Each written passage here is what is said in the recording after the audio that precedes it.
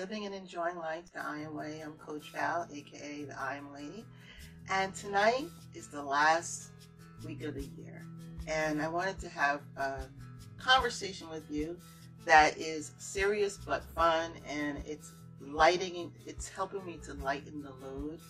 I'm going to be a little transparent tonight, and I want to share something with you for 2019. Not only that I'm doing, but that you can do to elevate your life. First and foremost, some of you do not know me, but the last 4 years have been a battle for me because I've been battling the diagnosis of lupus, and I have SLE lupus. And a lot of people didn't know, and I didn't know what lupus was when I first found out. And I just started hearing, other people, celebrities and stuff having it. And initially they thought I had MS, which is similar to lupus. They're both autoimmune diseases, but it's based on the symptoms that you have. So the symptoms I had at first were very, very impactful on my body, and it landed me into the hospital. And my joints, my body just kind of gave in, and I didn't know if I was going to live or die.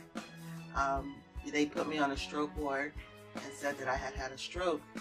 And when I got to the stroke ward, I asked all my friends that are all prayer warriors. I know a lot of prayer warriors, the kind that are effective, that know how to go into the heavenlies and pull down strongholds, and who know how to fight a good fight of faith. And I called them and I told them, I told my husband to tell them, I'm in the hospital. They think I had a stroke, but they caught it quickly. So they gave me some injection. But to make a long story short, they diagnosed me with a stroke. And then the next day they sent specialists in, and then they retook the test. And when they took the test again, they couldn't find any signs of a stroke. So I praise God that He helped deliver me from that situation. But then they said they didn't know what caused it. And so they started doing a whole bunch of tests, and they thought, with MS and lupus, it's hard to diagnose because it's very similar. And there's many tests and there's many symptoms. So they had to take their time. It took them about 2 months to really diagnose me with lupus. I went to the best doctors, Johns Hopkins, also went to University of Pennsylvania, where my doctor is now. And it took them a few years to find the right treatment for me, because it's an experimental thing. So I would feel good for a while. They put me on a lot of steroids, things like that. And of course, that helped me to gain weight. And, people know when you take steroids, it's not good. And I took it too long, over a year. But I just want to share with you that the things that sometimes you think are going to knock you down and knock you out, God has a way of coming to you and showing you how to turn that whole situation around. I really felt like giving up when I found out I was diagnosed with that, because I have a type A personality. Anybody that knows me knows I'm an energizer bunny. I'm always on the go. And then when I couldn't do that anymore, I had to grieve my lifestyle, my previous lifestyle, and then I had to change it. But the good news is, when you change your lifestyle, sometimes it's for the better. Because what I've learned through this whole escapade is that you have to learn how to balance your life, and you also have to learn how to take care of yourself. And so that's why when I'm doing this show, I think about, I don't have to be alive, and I don't have to be enjoying my life, but thank God I pray. And even though I still have some challenges, I feel a whole lot better than I did 4 years ago. And I'm able to function. I'm able to understand what my body's doing. I'm able to start to do the things that, even if it's some limitations, things that I enjoy doing. So if I don't enjoy doing it, I'm not doing it, because I don't even have the strength to do it. And for those people who don't really know what lupus is, it's like, most people have their batteries charge 100%.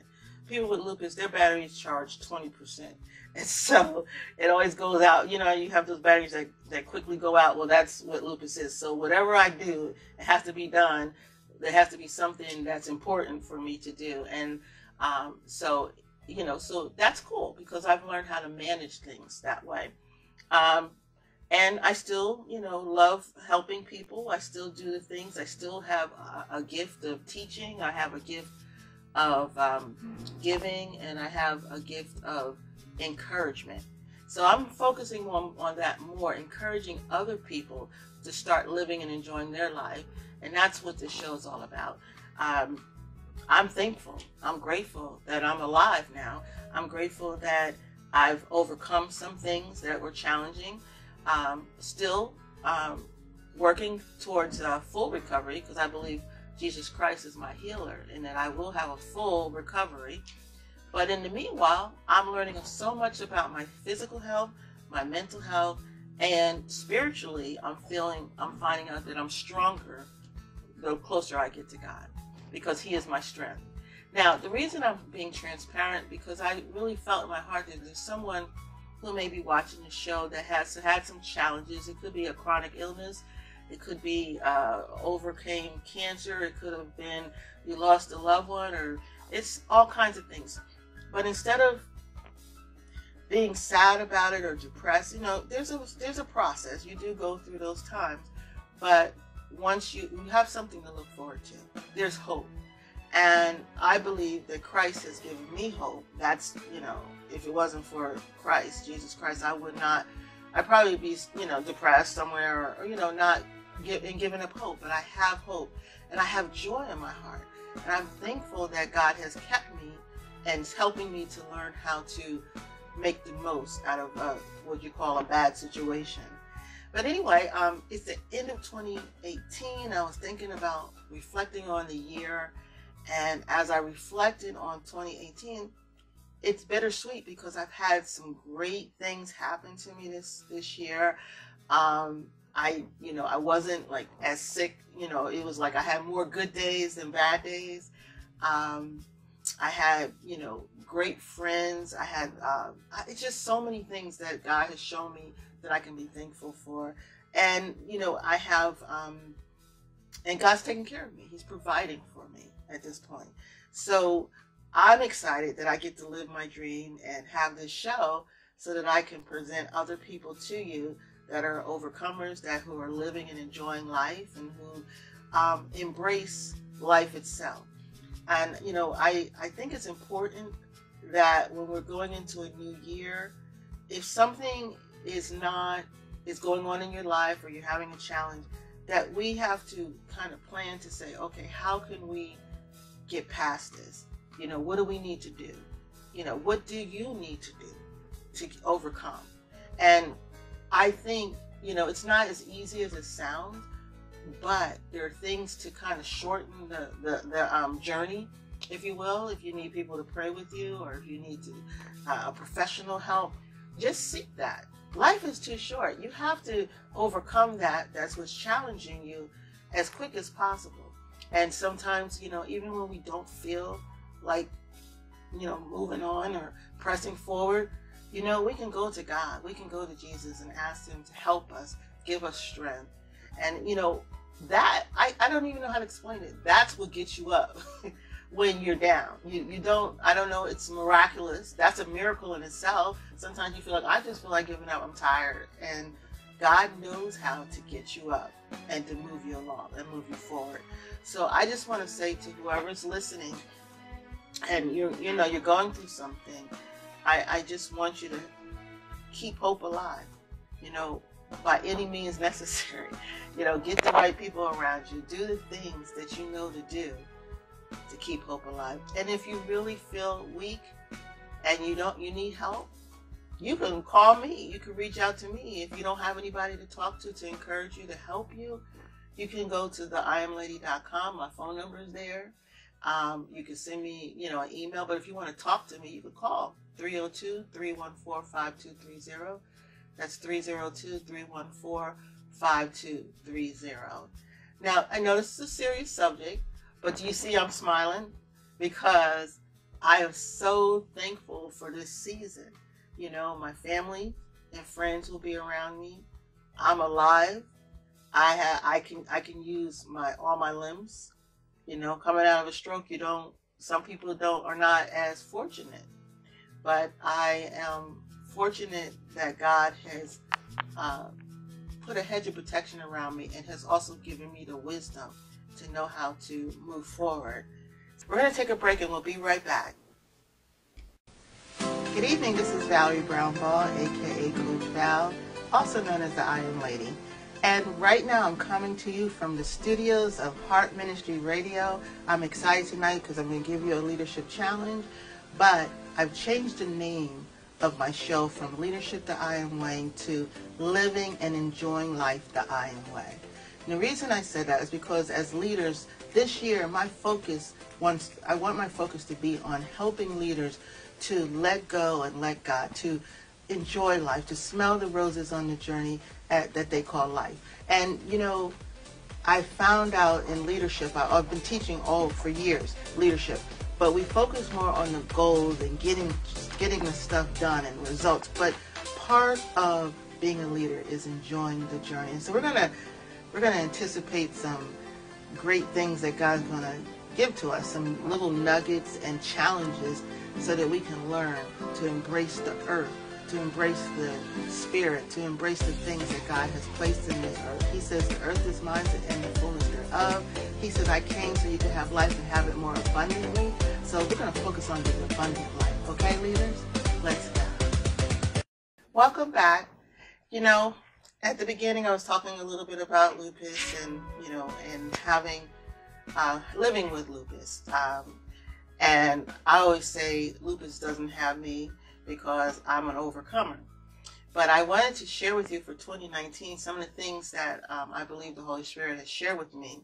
He said a lot of us have gone through some challenging times, and maybe in the last year, a couple of years, but you know, things as if you keep on living, things get better.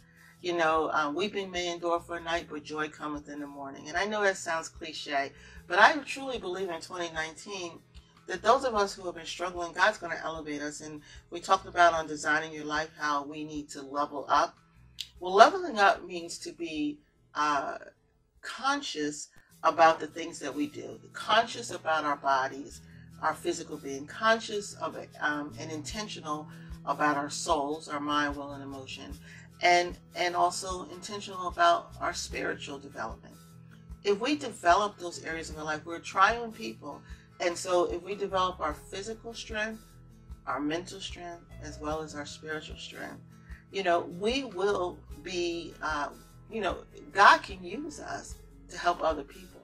So if you're the person who has a heart to help other people, you have to first love yourself. Love on yourself. Take care of yourself. Loving yourself doesn't mean being narcissistic. It means taking care of yourself, giving yourself a break, giving yourself some time to heal, giving yourself, you know, I was just thinking, everything in this century, people were like, let's get it done, let's do it. But we don't take the time that it takes to heal. You know, you could be sick and the doctor says stay home for a week and you'll go back the next day. You need to take the time that it takes to heal intentionally.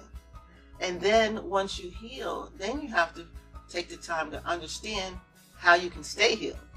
Understand what's good for your body. Understand the things that may be negatively influencing your body or your mental state. And then think about the things, the strategies that you can come up with for your own self. That's loving yourself. Taking care of yourself is loving. If you have a child, you want to take care of your child. God wants us to He takes care of us, and He wants us to take care of other people, but He also wants you to take care of yourself. And that, I think, is the best thing that I learned from all of this, is that it's okay to take care of yourself. It's okay to love yourself. It's okay. You know, and we think we love ourselves, but if we're ripping and running and not taking care of ourselves, sometimes, you know, we are not intentionally neglecting ourselves, but we're doing it because that's either habits, bad habits, or that's the way we were raised or whatever. But, you know, I've learned to put on the brakes and to start loving myself. And now I can love other people better. There's so much that God has put inside of me that I really feel like the enemy didn't want me to bring it out. But it's okay because God's got my back, my front, my right hand side, my right side, my left side. So it's going to be said. And I realize that I'm victorious in Christ Jesus. And that's the only way for me. Now, I didn't want the show just to be all about me because it takes a lot to be transparent. It takes a lot. And I'm being transparent for a reason, because we go through things to help other people. And so if you've gone through some things, all I'm encouraging you to do is to use that. Allow God to use that to help other people, to turn it around for the good, you know. And we love the Lord, we love other people, but we need to love ourselves. I think that's the biggest message that I got out of this whole thing. And take care of ourselves. And I also like to say, in 2019, I believe that if we surrender to God and if we learn how to love ourselves and take care of ourselves, God will do the rest.